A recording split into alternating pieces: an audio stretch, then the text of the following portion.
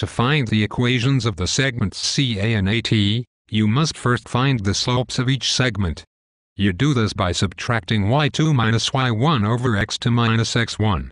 Then, using the slope, you must plug it into point slope form, which is y1 minus y equals m times x1 minus x.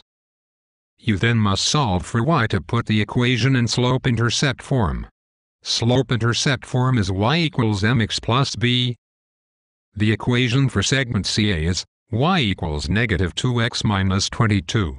The equation for segment AT is y equals 1/2 x minus 5.